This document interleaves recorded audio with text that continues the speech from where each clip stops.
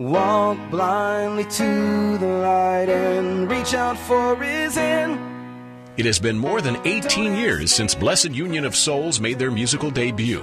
After taking a break and releasing a greatest hit CD called Perception, they have returned with a new CD, Close to the Edge. We've been real busy the last few years, still touring and working on new music, and finally came up with a new record that everybody's proud of, and looking forward to going out on the road and promoting again. I believe I'll find a way. Now I'm back from the dead, back from that living hell. Blessid Union of Souls has been criticized for combining 8 songs from their Perception album on the new CD.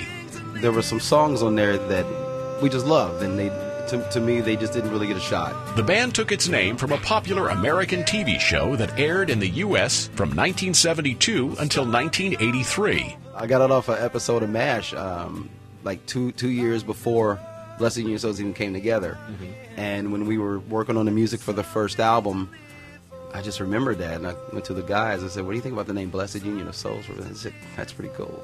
So we just stuck with it. The new CD, Close to the Edge, went on sale worldwide in June. Blessid Union of Souls is looking forward to going on tour. Won't you let me catch your fall? Won't you let me lend a hand?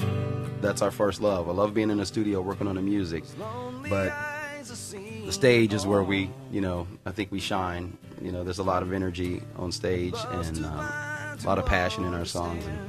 And, I guess it's that, cheap instant gratification we get right there in front of the fans. So it's fun. There's a light in your eyes. Did you leave that light burning for me?